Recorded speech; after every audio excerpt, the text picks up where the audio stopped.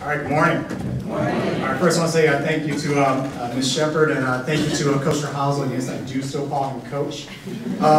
Actually, what I want to start is by telling a little story about experience. I don't even know if you remember this. You mentioned that he was our basketball coach. And so there was this game in particular. I don't remember if it was a JV game or a varsity game, but what I remember is we were playing in this game, and this team we were playing against, to say they were a little aggressive, bordering on dirty, was kind of a bit of an understatement, okay? And so we were just getting beat up. And so then in halftime, we're doing a little bit of regrouping, and then coach is like, he's got his clipboard out, he's going over the game plan. And then during that, he gets through the game plan, and then one of my classmates kind of looks up to him and says, "Hey, but coach, listen, they're just beating us up. What do you want us to do?"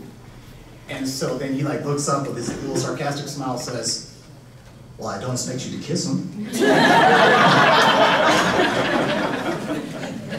And so that gave a little sense of calm, kind of came over everybody, and then we went out, and I don't remember if we won or lost the game, but that's not what's important. What's important that in that moment, he made it okay for us to fight back. He made it okay for us to stand up for ourselves. He made it okay for us to take a stand, not just on the basketball court, but in life. And funny how things come full circle. I kind of almost had a similar experience on the other side just this past winter. So I have two little girls. One is 11, one's 8. And in my house, our joke is that we're not raising little princesses. We're raising either warrior princesses or superheroes. You take your pick.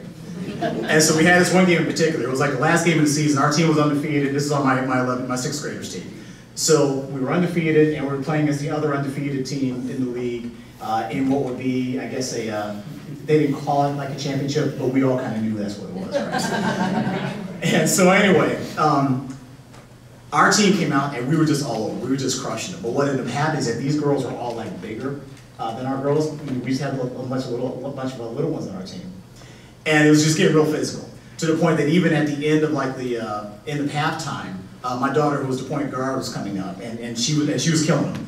And they literally two just collided on her, and then one threw an elbow, caught her right in the nose, right at the end of half. And so she's coming off. And this is a kid who never cries on the field. I can see she's kind of fighting back tears in her face, and I don't know if it's from just taking a shot in the nose, which it makes me tear up as well too when that happens to me. Or she's just upset, or she's scared. I'm not sure what it is, right? And so during the huddle, during the post game, or during the halftime huddle, so in front of the whole team, I kind of give the standard sort of, hey, listen, we're going to play a clean game. We're going to play our game. We're going to go out. We're going to show them who we are. We're going to win, all right? And then we did our little cheer. The rest of the girls got on the court, and I stopped my daughter on the way, and I just kind of leaned to her. I gently put my hand around the back of her head. It's like, listen, I want you to go out there and go kick their butts. Do you understand? And she's like, got it, Dad. And so she went out there and did that. But again, it's okay to stand up for yourself. It's okay to fight. I just want to thank you for that little moment in time. Still stays with me today, so thank you for that. Now, what I want to do next, I want to talk to the class of 2019. First of all, congratulations. It's a milestone. It's kind of surreal. And you guys are kind of figuring out, hey, listen, my world is getting ready to completely change. And you don't quite know what that's going to look like. You don't quite know what that's going to feel like. But you're going to be high school graduates here soon. So what I want to do is I just want to take an opportunity to kind of share with you, I guess, some life lessons I've learned. And just three things for you. Maybe you can take away from this, your time here, and maybe you can think about going forward. So the first thing I'm going to say is figure out who you are right now. Figure out what type of person am I right now. What are my strengths? What do I like? What am I good at? And then start to think about that in the context of, well, who do I want to be 5 years from now, 10 years from now, 20 years from now? Because the time is going to go fast, all right? So think about who am I right now? Who do I want to be in the future? And then figure out, how do I close that gap? What are the things I need to do every day that get me more towards that person I want to be? And what you'll find is that if you get very clear on that person you want to be 5 years, 10 years, 15, 20 years from now, it actually makes your decisions easier. Because there are going to be lots of opportunities, lots of choices you're going to make on a daily basis. But if you keep that kind of what I call that North Star in mind about what kind of man or woman you want to be, that makes the next decision easier. It makes the decision after that easier. It helps, it helps you see opportunities where other people see challenges. Like, oh, you know what? Hey, listen, this may not seem like an obvious path to get me to where I want to go, but you know what, because I know where I'm going, okay, I can see how this road gets me there. All right? So that's one. The second thing I want to say is, keep in mind, start now. This world is full of people who are about to do great things. This world is full of people who say, I'm finna, I'm about to, I'm getting ready to. The people who really make a difference in this world are the ones who can say, I did. Look what I have done. Here, let me talk to you about my experiences. Not my, the dreams are important because the dreams are going to help you get there. But get going. Don't wait. There will never be a perfect time. There will never be a perfect time to start a business. There will never be a perfect time to change careers. There will never be a perfect time to start a family. You just got to commit to action. And by committing to action, you will be surprised how you will see very quickly the people who commit to action and the people who talk about action are going to be in much different places down the line. So just make a choice which one you want to be. Now, I'm not saying to go be foolhardy. I'm not, it's like I'm a pilot, right? So I'm not saying go get an airplane without taking a flying lesson. I'm not saying jump out of an airplane without making sure your parachute is strapped on properly, okay? But to go back to this flying metaphor, listen, in Air Force flight school is the ground portion is only 6 weeks. At 6 weeks, at the end of 6 weeks, you are getting into an airplane, whether or not you feel like you're ready or not. On ride 12, you're going to solo an airplane. Either you're ready to solo that airplane and fly it by yourself, or you're gone. All right? So commit to action, keep moving forward. Okay? And then the third thing is what I kind of think about as a gift, if you can try to capture this in your brain. I use this term called "why not me?" And what I find is that by having those 3 words, "why not me," it gives me 2 gifts. Now the first one I'll talk about is just kind of like the gift of resilience and perseverance. As you get out into the world, as you get out into life, you are leaving this protective bubble. You're leaving this protective bubble of Morgan Park Academy. You're leaving this protective bubble of your parents' homes.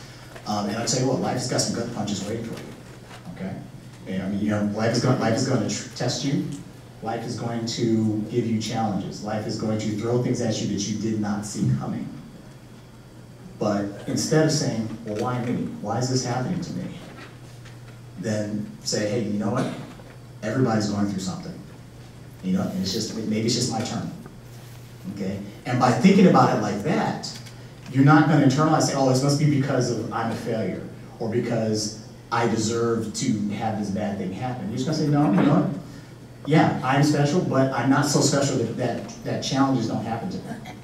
And so that gives you the strength and the perseverance and the resilience to push through. Okay? Now, but the true power in "why not me" comes in what you can achieve. Somebody around your age is going to walk on Mars. Why not one of you? All right? Somebody around your age is going to be a billionaire, who's going to found some company that's going to have some impact on society.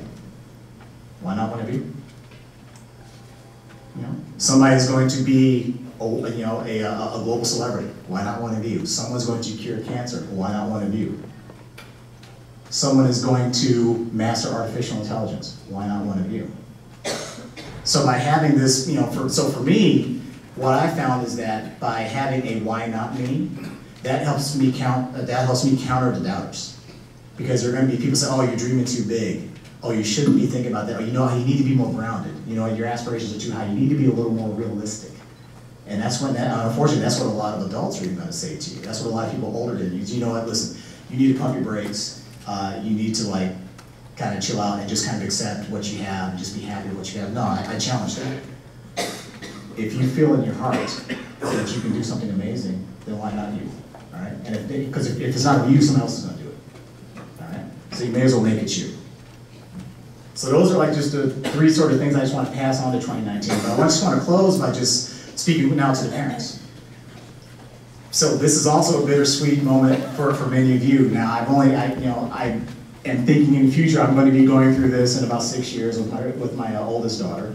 And hopefully I'll be able to follow my own advice when I get to that point. But what I will say is that the fact that we're here, the fact that you're in this room and we're having, we're breaking bread together, at least with this particular journey for this child, then your work is coming to an end. And successfully coming to an end. So here we are, they're graduating from this amazing school, they're going off to do amazing things, and they've internalized what you taught them. And now they're ready to be turned loose into the world to go, or to, like what I say, go happen to the world, don't let the world happen to you.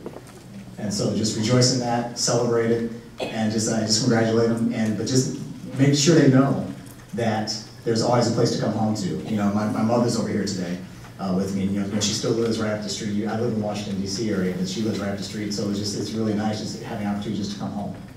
And it is always nice knowing that no matter what's going on, no matter how hard things are, that, I always had this lady right here that was able to kind of help me center, help calm me down.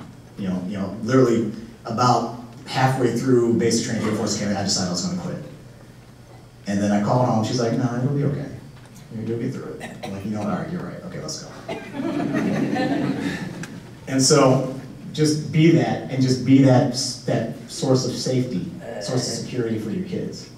And they're going to surprise you with things they do. Thank you.